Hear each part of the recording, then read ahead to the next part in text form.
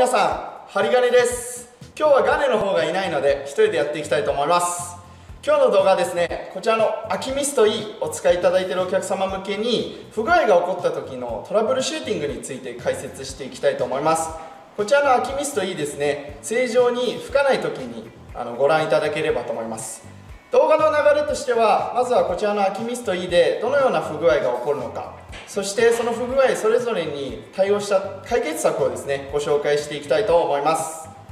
では本題に入る前に一つだけ、今回ご紹介するのはこちらのAKIMist E 最新型のモデルです。こちらの旧型のモデルのAKIMist D をお使いのお客様、または動画でご紹介する症状に当てはまらない場合は弊社に一度お問い合わせいただければと思います。それでは今回ご紹介する症状は主に4つです。霧が吹かない、霧がハンチングする、AKIMist E から水が漏れる、霧が荒いの4つです。それでは詳しく解説していきます。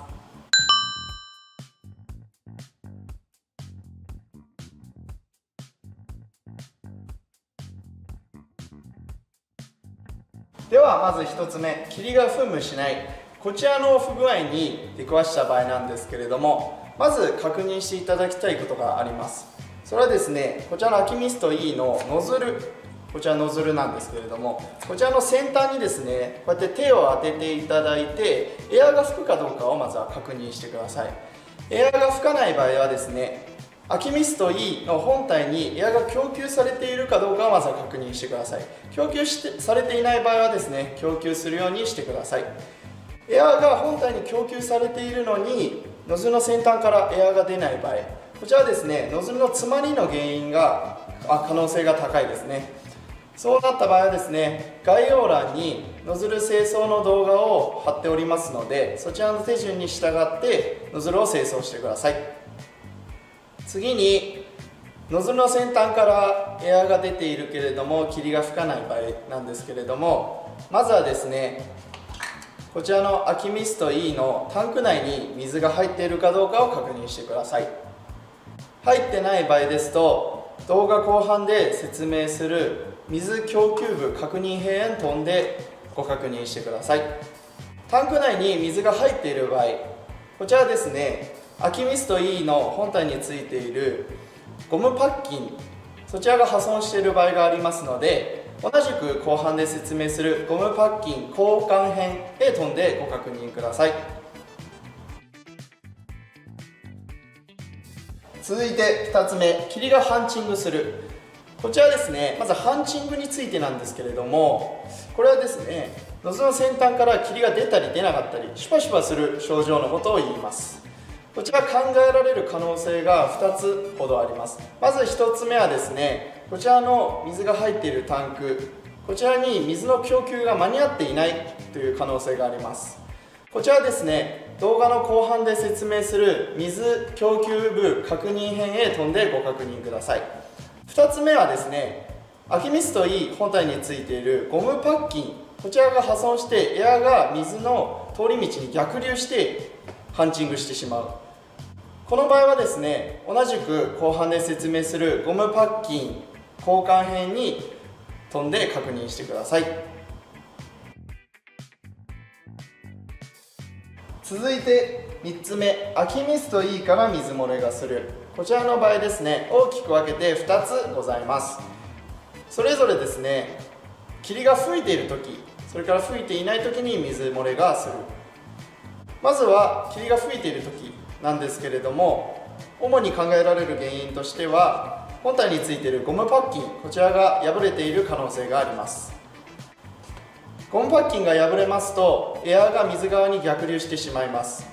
こちらAKIMist E の水がたまるタンク部分になるんですけれども、こちらにエアが逆流してしまいブクブクしてしまいます。そうしますと溜まった水が溢れ出して漏れてしまいます。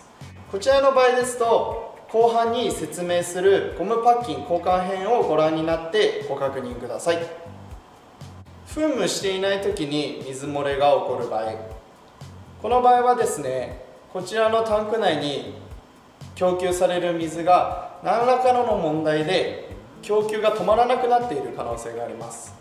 この場合はですね、動画後半で説明する水供給部確認編へ飛んでご確認ください。4つ目、霧が荒いですね。こちらのトラブルなんですけれども、エアの供給圧が低い場合が考えられます。こちらですね、AKIMist E に供給される圧力が 0.2 から 0.5 メガパスカルになるように調整してください。それでも治らない場合ですと、こちらについているノズルですね、こちらの詰まりが考えられますので、概要欄にノズル清掃動画を貼っておりますので、そちらの動画をご覧になって順序に従って清掃してください。それではAKIMist E のゴムパッキンを交換していきます。AKIMist E には2種類のゴムパッキンがついております。1つ目はこちらのノズルを外していただき、こちらですね、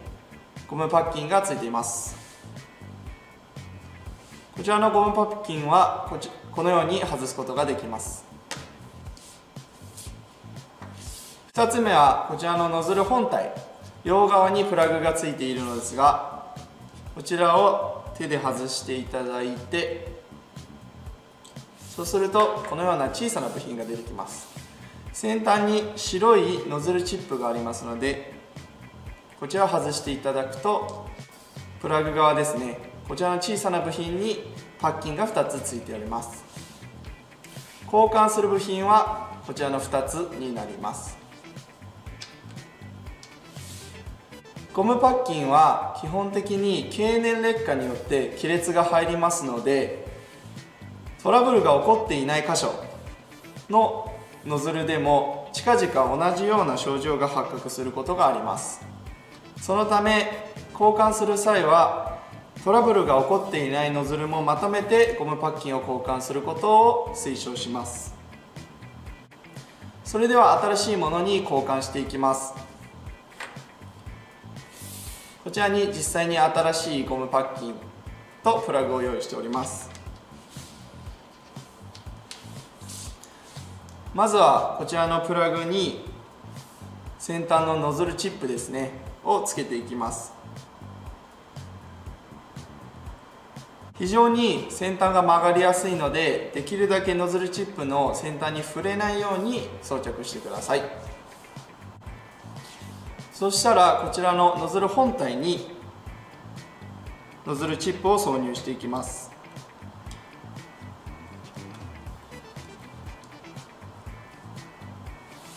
最後に新しいゴムパッキンを挿入し、ノズルをつければ完了です。それではAKIMist E の水供給部について解説していきます。まずはノズルの先端から霧が吹かない、またはハンチングするなどの原因についてです。こちらの場合ですと、主にAKIMist E のタンク内に水が十分に供給されない場合が多いです。その場合の対処方法を解説していきます。まずはですね、こちらのAKIMist E の銀色の大きな部品、こちらを手で外してください。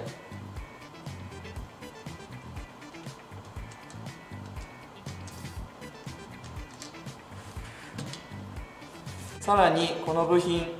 2つに分解することができます。下側についている大きな部品、こちらの中にですね、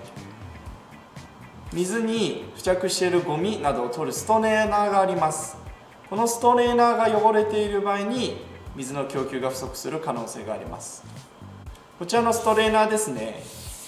マイナスドライバーを使って外すことができます。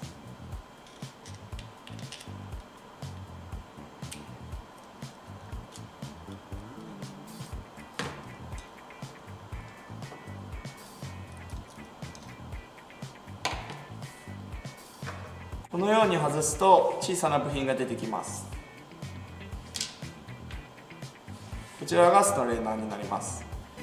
これをエアブローまたは水洗いを使って清掃してください。同じくストレーナーの部品、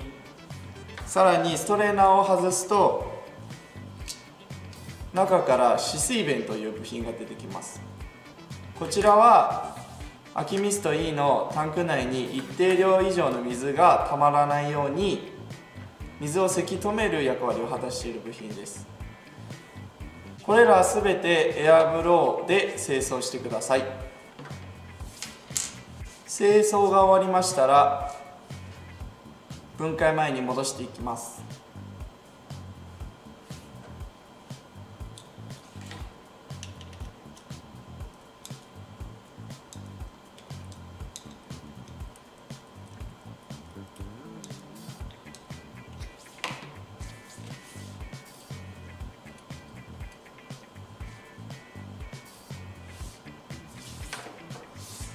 戻す時に注意点なんですけれども、止水弁は黒いゴムの部品が上になるようにして入れてください。ストレーナーをつけていきます。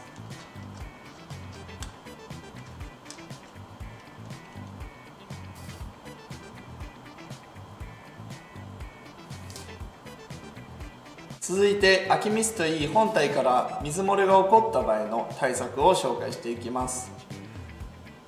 主に水漏れの原因となる部品が3点ございます。1つ目は先ほどストレーナーを外した際に取り付けた止水弁という部品、こちら逆の向きにつけてしまうと水漏れが起こってしまう可能性があります。なので止水弁の黒いゴムが上になるように取り付けているか確認してください。2つ目はAKIMist E のタンク内、こちらに白い浮き輪の部品があるんですけれども、時々付け忘れていることがありますので、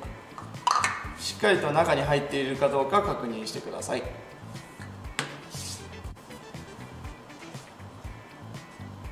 最後にこちらレバーという部品なんですけれども、こちら止水弁同様タンク内に一定量以上の水が流れ込まないように水をせき止める役割を果たしています。こちらが固着してしまうと水漏れが起こる可能性がありますので、指で動かした際に簡単に上下できるかどうか確認してください。固着してしまった場合はこちらの関節部分をきれいに掃除してください。以上です。はい、ということでAKIMist E のトラブルシューティングについて解説しました。この動画内で解説した解決方法でも正常に噴霧しなかった場合は弊社にお問い合わせいただければと思います。それではこの動画が役に立ったと思う方はチャンネル登録といいね、高評価ボタンよろしくお願いいたします。それではまた次回お会いしましょう。ハリでした。